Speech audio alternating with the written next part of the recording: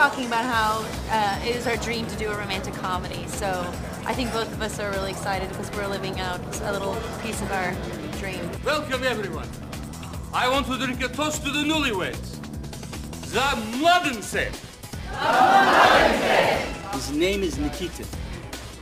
He is a Croatian businessman who's come to America, and he's got himself citizenship for him and his wife, but his daughter, his beautiful, beautiful daughter, played by Katharine McPhee, doesn't have citizenship. So he figures, let's wheel and deal and get citizenship for him. But there are other things beyond his control that are happening that he really doesn't know about.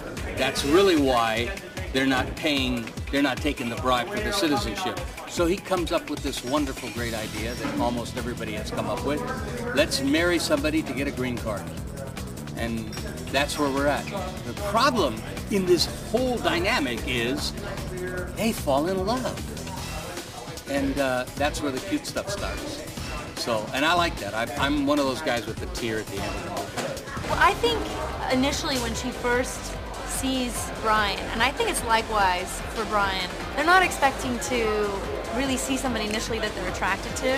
So I think it's just initially unexpected attraction, and then throughout the course they're just put in a really awkward situation in a very romantic setting, and it sort of just naturally happens. Well, I'm sending him to Tahiti, far away, so that INS doesn't come by, hopefully, but there will be people watching, and I'm just hoping that they just, pretend that maybe they can be friends. I don't want anything to happen because I have already decided, and she is going to marry Bricklin. The guy that works for me is like a son to me. So that's the plan. She just has to stay with this guy for a year, and then there'll be an annulment. So they're in Tahiti. Now, what happens in Tahiti, I don't think I can tell you because it's a secret. You'll have to watch the movie. Oh, come on. In Hawaii? Disaster. I can't wait to get out of here. It's like the most beautiful place We're ever. having so much fun. Yeah, we can't believe we're here working. Yeah, I think we're really fortunate, to get to come to Hawaii and work for 6 weeks. And I use the term work loosely. I mean, we're having a great time. It's a lot of fun. It's a wonderful crew. We're just enjoying it. Everyone's getting along. It's such a great, fortunate experience to be part of. I'd like to make a toast to the groom, Brian. You and I have shared many intimate moments together.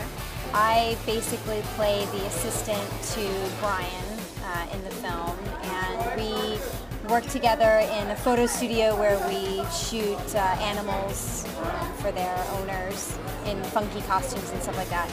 And Tanya is an aspiring model, and she starts to believe that they're in a relationship, her and Brian. And then when she finds out that he's engaged to be married, she starts to stalk him and shows up in his bed, and she follows him throughout, his honeymoon, and she's pretty nutty. Well, the scene that's happening now is a big wedding blast. Reception. Or it's called a reception in some parts of the world.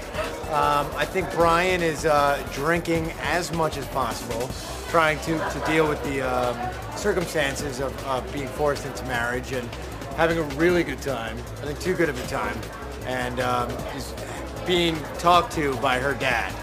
So that's pretty much what we're shooting right now. Whoa, Mrs. Lighthouse. Did I tell you how beautiful you look? Oh, was that before or after you got drunk? What? I really think I'm gonna like being married to you. I think these two characters really, sort of find out that they enjoy each other, and they, tend to have a lot more in common than they thought, and obviously, the two characters have chemistry, and you're in Tahiti or Hawaii, and It's a sexy environment. They fall for each other. It's cute.